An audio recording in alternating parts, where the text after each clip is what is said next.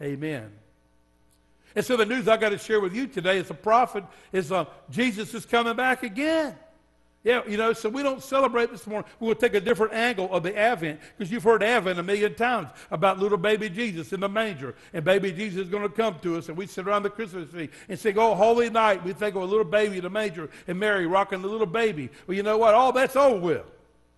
That's good stuff. It's a part of who we are. But you got to beware, be on the watch, because he is going to return again. So I celebrate when I light my lights and go, "Woo! Oh boy, Jesus is coming back. Jesus is going to be with us. Jesus is going to return." It could be today. It could be tomorrow. It could be before I finish this sermon.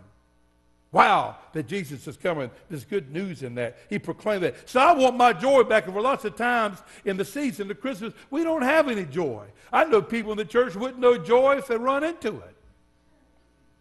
If you love Jesus, tell your face. If you got joy, you should share joy. Oh my God, we should be full of joy. So turn to your neighbor and say, "I want my joy back." You might say, "Well, I'm a little embarrassed by that. It's crazy. This guy next to me, never met him before. He's good looking. I might want to date him, That's how you meet people in church. God's always working. God might brought you here today to find a boyfriend or girlfriend. That's those of you that are not married. Don't get confused. But Christmas is a fun event. There's some tradition that you've experienced in your life that you remember. You go back and you dig up these memories when you were small, and they impact the Christmas that you have now. Even you young, small youth out there, you remember when you were little and you were decorating the Christmas tree. So you had this ritual that inaugurates Christmas into your front room. There's something that you always do, that some family member always does. Like in our family, the kids would put on their pajamas, and we would go get a tree. You got to have a real tree.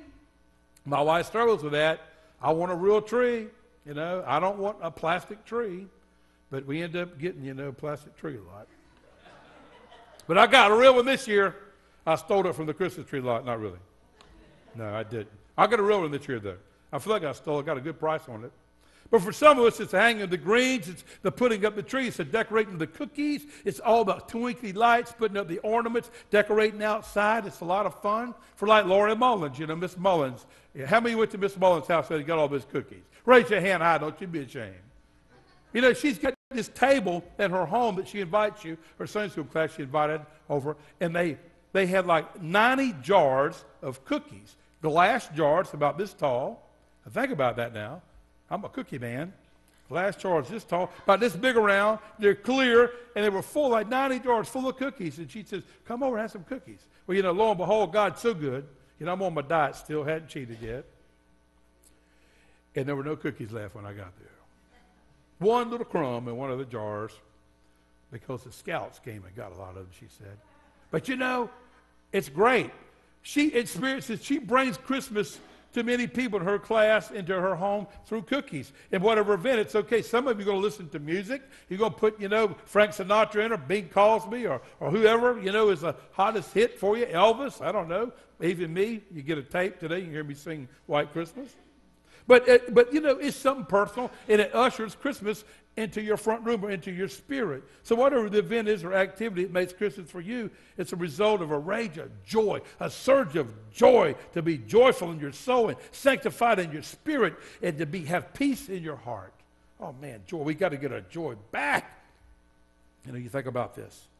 We had some ornaments we put up on our Christmas tree. My little kid, Jason, when he was small, he stopped doing this a couple of years ago. My son, Jason, who leads the choir here, and my daughter, Gentry. We would have this little ritual. We'd get the ornaments out. It'd always be one broken. Have you dealt with that? And so we put duct tape on the back and fill it with newspaper and tissue paper and hang that thing. We didn't want Grandma to come home and think we broke our ornament. We didn't like it anyway, but we put it up there, and it was pretty. I'm just kidding you. But we put it up there, and they would have so much fun. And we get all the tree decorated, and they go into this ritual. And it was jumping up and down on the couch. They would jump as high as they could jump so they could see the top of the tree. They wanted to see what it looked like from the top. So this is little rituals we do, and I take the turkey, and I put the whole turkey, put my hand in the turkey, and I carry the turkey around, and I talk to people. And we do it every year. I got videos of it. It's hilarious. But it's like, and we go, I sing, "We wish you a Merry Christmas." We do it with and they all dance, and I hold the wings out on the turkey and lead the choir. But it ushers joy into the lesson.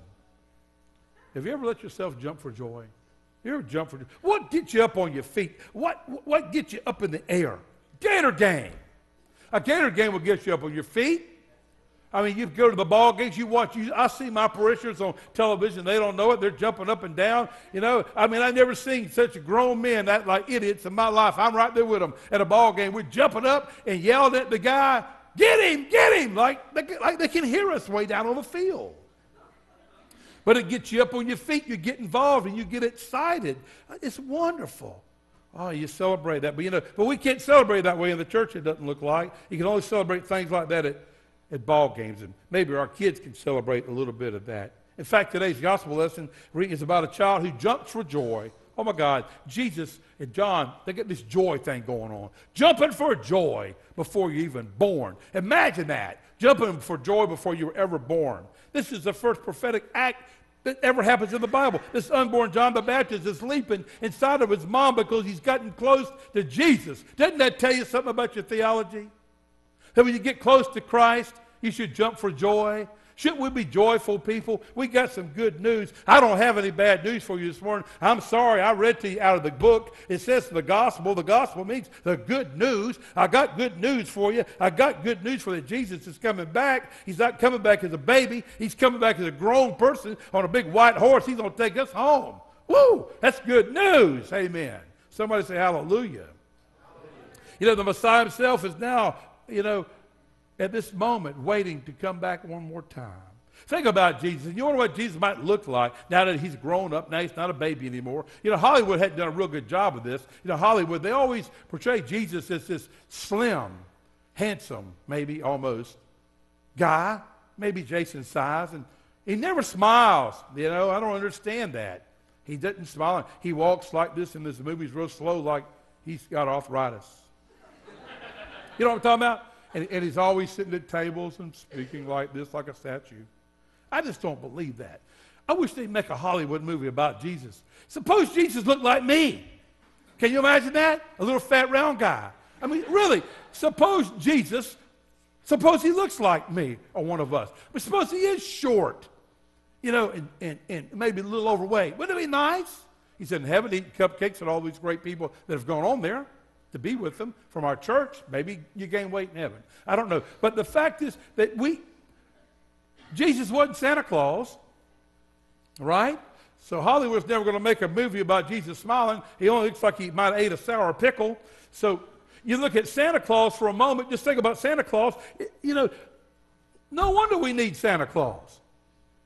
Santa makes you happy. I mean, who doesn't go to the mall and stand in that line with your kids? And I've heard my wife say, boy, that Santa's cute.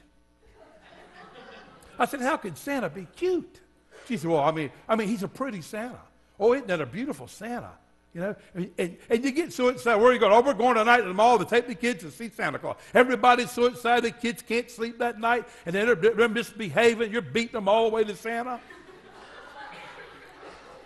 Isn't it the truth?